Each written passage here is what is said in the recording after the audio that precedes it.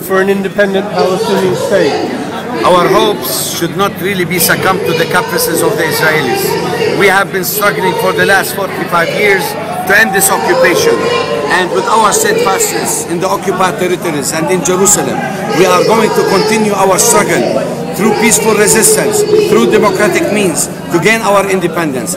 It's a shame for the international community that is supporting what is allegedly to be a democratic country that has been, ruling over for 45 years and trying more or less to desecrate our religious sites and control our land under the name of Eretz Israel and what have you.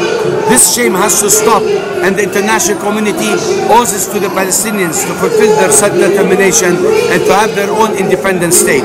I tell you, my friend, today we are trying to renew our vows, our commitment to justice, to independence, to political sovereignty for the Palestinian people, and we hope that justice will prevail one of these days.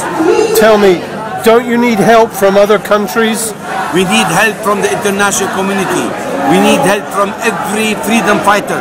We need help from all those people who believe in our struggle for self-determination, in our freedom, in gaining our justice. And do you see Iran as someone that will help you? Iran has its own agenda. Iran has its own problem in the region. We cannot mix apples with oranges. We are with the Iranian people.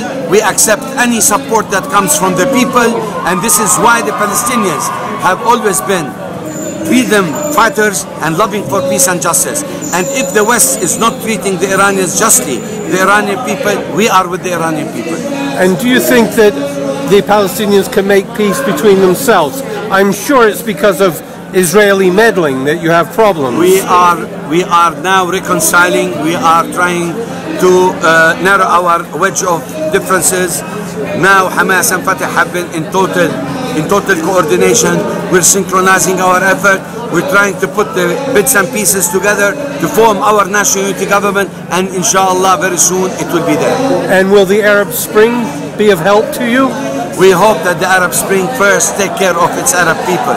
But we believe in the Arab people, in their support, in their freedom, in their quest for independence.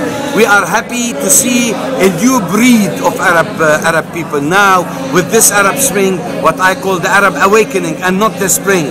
We are hopeful to see a new Middle East, to see a new perceptions, to see a new wave of support, to see democracy and reforms coming back to the Arab Middle East, and that in itself is the biggest support for the Palestinian people. Thank you. Thank you.